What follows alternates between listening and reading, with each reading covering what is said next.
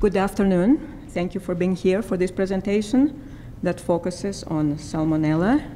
How do I get to my presentation? Let's see. Maybe while this is loading up, I would like to say that after 3 days of food safety talks, this audience is likely the last audience who wants to hear about Salmonella, perhaps, and its food-relevant adaptations. At least I would expect you don't need to hear more. However, for the next few minutes, I would like to dwell a little bit on some of the life and times, the biology of Salmonella in the matrices that we are talking about, low water activity foods, low moisture foods, or LMFs. And why do we need to still think and talk about them? To summarize, we still get a lot of outbreaks, some of them with very serious public health and economic, consequences having to do with low LMF vehicles, all the way from nuts, spices, pet foods, and so on. In addition, and that's really important, once it's in a low moisture food environment, Salmonella can become a real remarkable beast to inactivate. So the conditions that would normally control it when it's there on a raw poultry or in milk may well not work when it's there in peanut butter or on spices. And last, we worry about Salmonella as they, thank you. We worry about Salmonella as they can grow, and we can still recover them from low moisture foods. But we're becoming increasingly aware that we also need to concern ourselves with cells that may be there and alive, but we cannot see them forming colonies on media, on laboratory media, the so-called viable but non-culturable VBNC state. And those cells may be infectious. So there is several challenges with Salmonella when it comes to these matrices. The objectives of this project was to use the same foods that Dr. Farber mentioned, 6 different food products. They were actually, as he mentioned, the same batches, and they represent some of the major types of foods that are implicated in salmonellosis outbreaks via LMFs. We also wanted to assess the virulence of Salmonella as it survives once it gets dried onto the LMFs and as it survives over various periods of time. And in a third objective, to look at the genome expression profile, the transcriptome profile of the organisms as they survive on these products. We will focus in this presentation on the first 2 objectives. Now, we obtained a panel of Salmonella strains. Those represented different serotypes. Serotypes relevant to different outbreaks involving LMFs. And we also characterized the foods that, as I mentioned, were the same as for the Listeria study. And we did a series of survival and virulence assessments. Let me summarize our methods. So here we summarize the survival assessment methods. We used the strains in a cocktail. For the transcriptome study, which actually we will not talk much about here, we used Salmonella enteritidis, PT30, but for the survival assessments, we used a 5-strain cocktail, the cocktail that I showed you just in the previous slide. We inoculated using wet inoculation. We used a high inoculum so we can monitor survival over a long period of time. Periodically, we store them in the dark at 22 degrees. Periodically, we enumerate the cells via culture on both selective and non-selective media. And for selected applications, we also assess survival using the live dead stain. And this shows pictures of our products and the way they were inoculated and dried. And for virulence, we used the greater wax moth model, honeycomb moth. That's an insect that it doesn't cause disease in bees, but beekeepers hate it because it's kind of messy. It eats the wax. It's called Galeria, and we basically get the rinsate from the inoculated foods, and we adjust the numbers so that we have similar numbers from the different products, and we inoculate 10 microliters per larva. and then we monitor mortality of the larvae. So this is actually a mortality assessment model. A virulent bacteria will not kill these animals, but with increasing levels of virulence, you see increased mortality. And we assess the mortality over 5 days. And we actually assess the mortality at 37 degrees. One of the reasons people love this model is because you can actually assess virulence at 37 degrees. Now, let's look a little bit at the survival. So I'm showing here the data for chocolate, pistachios, and cornflakes. We inoculate at high levels, and a lot of the decrease in colony-forming units that we see actually takes place as the bacteria dry to the original water activity. So once we inoculate, we dry them to the original water activity, and that's where we see quite a bit of loss of culture of colonies. Now, for pistachios and cornflakes, we see a progressive loss as time goes by. We show here data over 250 days. These are ongoing assessments, so we will have longer time spans when the project is completed. And you can see there that for chocolate, that's the blue line here, we actually have, once they drop after the inoculation and then drying to the original inoculum, there is actually fairly little loss of colony-forming units with time. Now, I mentioned here that when it came time to dried fruit, and we tried all the 3 different types of dry fruit, we actually, by the time they dried to the original water activity, we could not detect any colony-forming units. So let's look at that a little bit in more detail. So after inoculation, we start with a certain number of colony-forming units, and then as we say here, we basically cannot recover anything, either on selective media or on non-selective media upon reaching the original water activity. And efforts were made to enrich. Efforts were made to grow them microaerobically, anaerobically, and even so, we were not able to recover any colonies on these media under any of these conditions. As part of the project, I mentioned that we were going to be analyzing the transcriptome of Salmonella upon prolonged time on these LMFs. And we're actually choosing 3 LMFs for the transcriptome work. That's cornflakes, pistachios, and dried apples. We could not include chocolate because it became the messiest, stickiest, unmanageable product once we melted it and tried to inoculate and so on. So we actually have these 3 products. And we also included dried fruit. And we noticed, so for this method, we actually spot inoculated, so the drying time was shorter. And we noticed that we have a progressive decline with pistachios and with the cornflakes.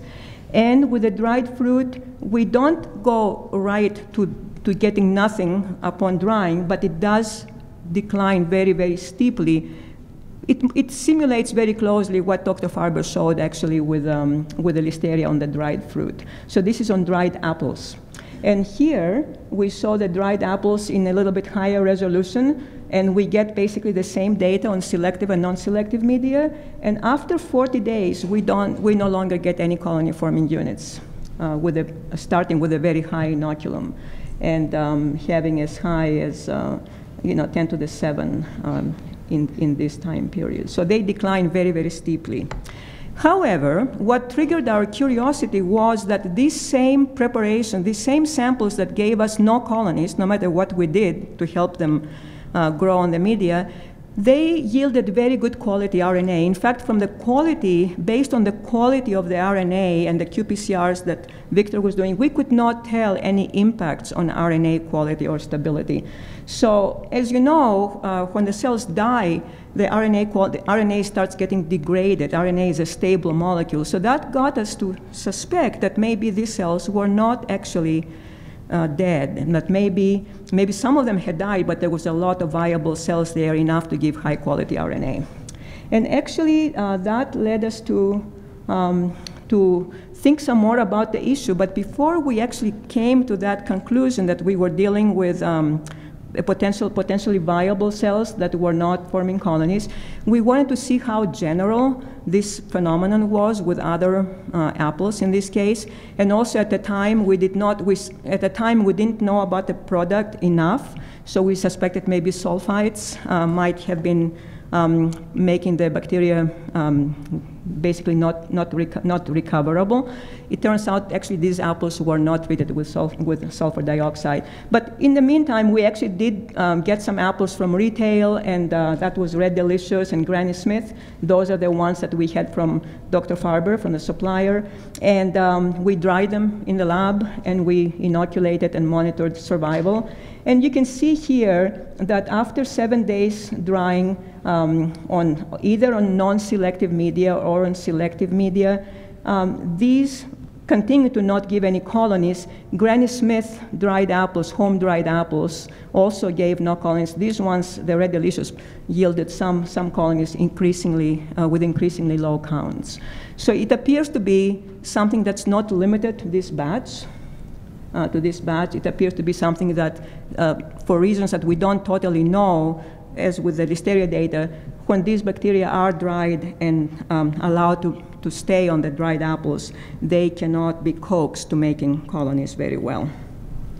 So to test whether maybe these cells were actually alive, even though they could not make colonies, we used a live dead stain, a commercial stain, fluorescent stain, and the live cells stain green, and the dead cells are red. I don't know if you can see that here, but this is the live cells on the green filter, the red filter, and the two filters overlaid. And actually, we can see based on this stain that a pretty substantial fraction of the cells, when you count them, actually the greens are more than the reds, appear to be viable cells. And that would support the RNA quality data that we're having. So now, in the meantime, and while we're trying to figure these things out, another angle in our lab looked at survival and recovery of Salmonella from an abiotic surface, a non-food surface. What prompted that is we wanted to see where what we were seeing actually is specific to dried foods, or is it something that Salmonella would do on any dried situation? And we used nitrocellulose as a model abiotic surface. And there were two reasons, actually, in addition to the one that I mentioned. And one is survival on dried surfaces is relevant for Salmonella in food production and food processing. Bacteria can be transferred and dried onto a surface, and they can be without water, without nutrient, without growth, but they can persist. So this is a relevant situation. And the other thing is, this setup allows us to screen multiple strains for survival on this surface. And the multiple strains were actually a multi-gene deletion library that we got from Dr. Michael McClelland. It's an order deletion library of Salmonella typhimurium. And the assay is actually very simple. So the bacteria are spotted on the nitrocellulose. They're allowed to dry, they're dried there at 22 degrees for several days. And then we take those bacteria, the dried bacteria, nitrocellulose, and overlay on a nutrient agar. And we see what grows and what doesn't. And you can see here, for instance, this strain, that was the original collection that we spotted.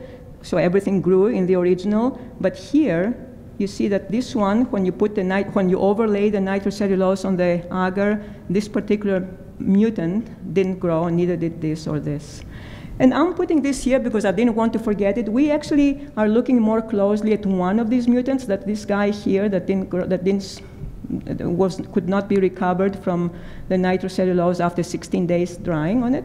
And this mutant, actually, you can see that the wild-type Salmonella, when you grow it, many of you may know that when you grow Salmonella at low temperature and over a long period of time, it produces a very specific phenotype. It's called the red, dry, rough, or radar phenotype. The curli, those are the thin aggregate fimbria on the surface. Those are actually amyloid fibers. They network the cells together, and it forms this very specialized pattern on the colonies. And the mutant, this one that didn't survive, actually lacked that typical raider phenotype. And I will come back to that briefly in a couple of minutes.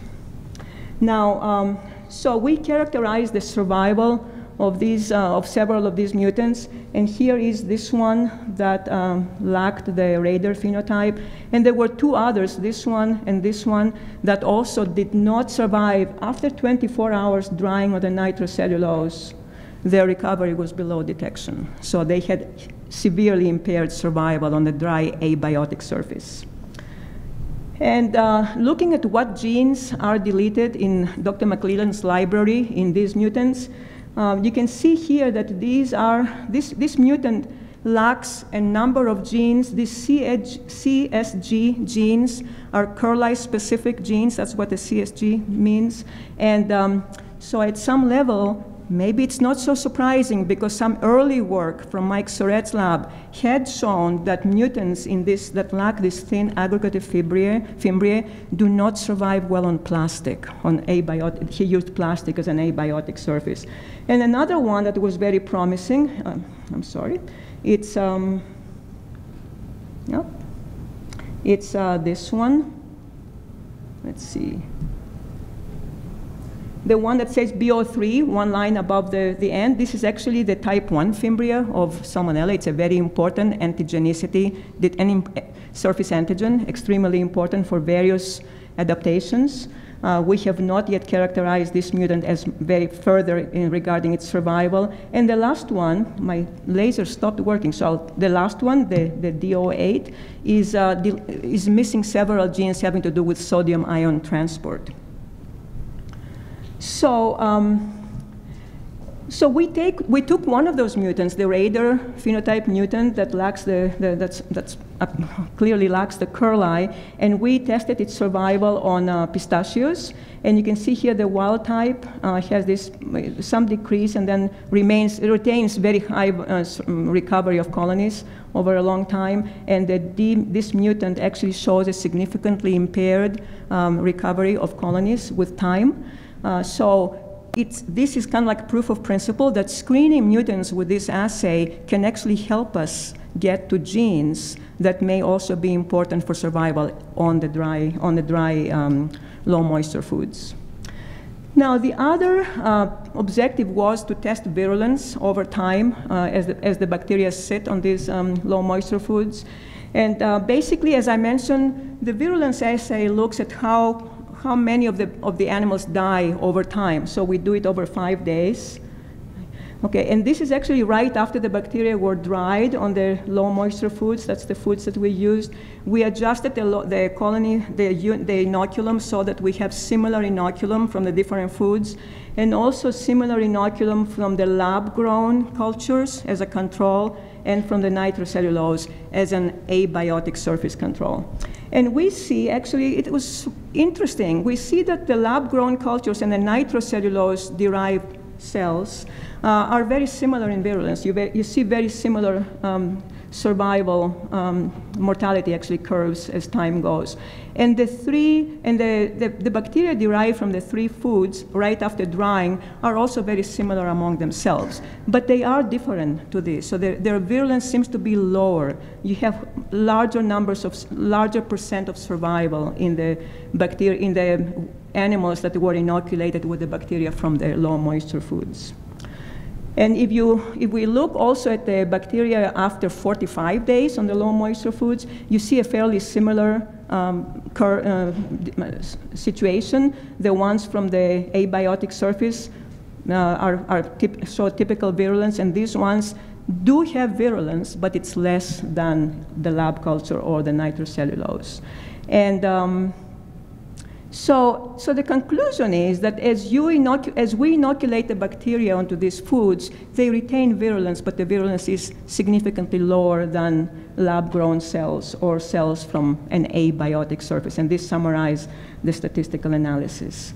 And this is after drying to the original inoculum, and this is after getting these bacteria after 45 days, that's the blue bars, and 90 days, that's the red bars. So you have similar mortality This is actually after 24 hours of infecting the animals, but we see similar trends with the whole period of the 5 days.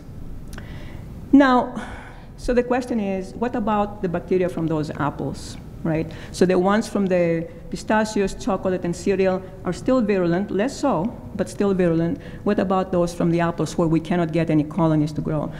So actually, this is still something we're trying to learn about and to understand more. However, the current data suggests that even though the bacteria from the dried apples do not show the same degree of killing, we don't see the animals dying the way they die when they're inoculated with the bacteria from the other LMFs. Nonetheless, it seems like the animal can tell that there is Salmonella there, because when they're mock inoculated with just water or PBS, they're nice and they have that yellow color. They look very healthy. But when they are inoculated with the Salmonella from the dried apples, you can see they're beginning to melanize. Their color is impaired. So there seems to be a response to the presence of the bacteria. We're still trying to understand this situation better. So, to conclude and to tell you what else we want to do, we see survival trends. Our assays were done at 22 degrees. The survival trends with the pistachios, chocolate, and cereal actually confirmed previous findings from the Harris group and many other groups. The survival curves from the apples support those found with Listeria by Dr. Farber's group. We have an interesting situation with the dried fruit, and actually we saw that with all types, with all 3 types of the dried fruit, that RNA quality is intact, appears intact, but we cannot get these bacteria to form colonies. And we can actually use a deletion library as a tool to help us understand more about what happens on the low moisture foods. And we found at least one such strain, which does have impaired survival. And when it comes to infectiousness from the dried fruit, we still need to know more about the situation there. And when it comes to the transcriptional changes, we need to know a lot about what's going there. We are just barely starting that part of the project. So with that, I would like to thank ILSI for supporting the study and for inviting us here. We're very grateful. We would like to thank colleagues who very generously provided reagents and advice and insights. Dr. Marks, Dr. Anderson, Dr. McClellan, Dr. Zhang. Those were essential reagents and tools for us. And of course, Victor, who is doing his PhD, not his master's. He probably cringed when he's doing his PhD in our lab and our lab group. And that picture is a little bit old, but I still am the smallest. So thank you for your attention.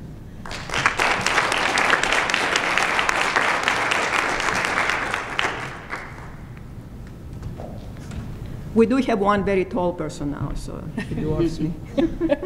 Well, we have a couple minutes for questions. Are there any questions for Dr. Kathariou?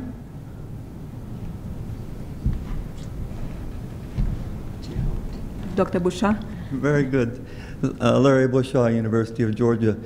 Your results with the survival on the dried fruit are quite different than our observations. Okay. We did not use the same serotypes, but we did use a dry inoculum and a mist inoculum on 4 different fruits. I believe it was raisins, cranberries, strawberries, and date paste. Okay.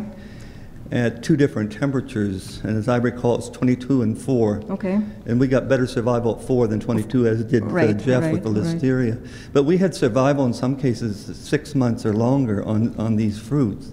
So I'm wondering. Yeah, that's very thought-provoking. Yeah, and I would love to talk to you more about this, because we actually did these experiments, especially with the apple. We couldn't believe them. At the time, we didn't know that Dr. Farber was getting similar results with Listeria, so we thought that maybe it was something with the method.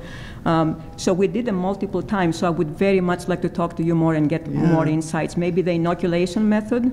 I know that when we inoculated them, when we spot inoculated them, they survive longer, but they still plummet. You know, by a month later, we cannot culture them. It may be something in the case of apple, in the apple. components other than AW that's affecting it. Yeah, we know it's not sulfides, but we don't know much more about the apple. Right. You're It's right. fairly low pH. Yeah, low pH. Yeah, the pH was around between 3 and 4 in the dried apples. Maybe the high sugar content, you know? Yeah. Yeah. Okay. We're trying to figure it out. I would love to. We will be talking more to you. Yeah. Very good. Yeah, thank you.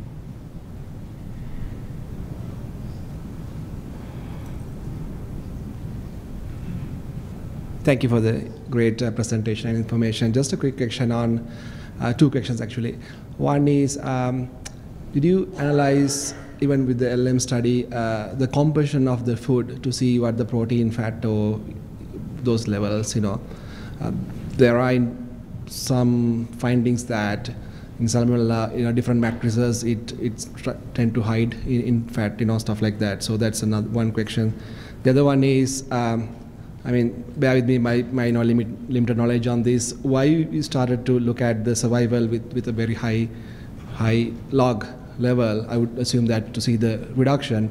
But what's the industry application? What would be the industry application with this study? Just curious to know. Thank you. So the first question concerned the composition, the ingredient composition of the food. We have some data from the foods. It's something we want to know much more about. We would love to know, and this is going to be especially important for survival, but also especially important for the transcriptome analysis, because different fat content, different sugar and protein content would have a big difference. It's a very good point. We are thinking about it. We do not have the data. And the second question about were you asking about the virulence implications? No, of the industry application. So it started with the of the virulence data. Sorry, if I rephrase it. So the product is already processed, and then you bring in Salmonella and Listeria to study the survival, which kind of makes sense. But if you really think about any critical step that to get rid of the pathogen is already been done. So we wouldn't expect this much high level of any of the pathogens in a food matrix after the kill step. So just curious, you know, what would be the industry application with these research findings? So this work was designed for all of us, was designed to simulate what might happen in a low moisture food that becomes contaminated by the pathogens. Now, it could become contaminated by the pathogens before the drying or after the drying. If it becomes contaminated after the drying, it can be, this data would suggest it's a pretty problematic situation because we lose actually a lot of the culturable cells during the process of drying to the original water activity. So now, with that said, you're raising a very important point. The bacteria that may contaminate the low moisture foods in the industry, they do not come from agar plates the way we grew them on agar plates because literature suggests and we confirm that when you grow bacteria, Salmonella on agar, it survives longer on the LMFs than when you grow them planktonically.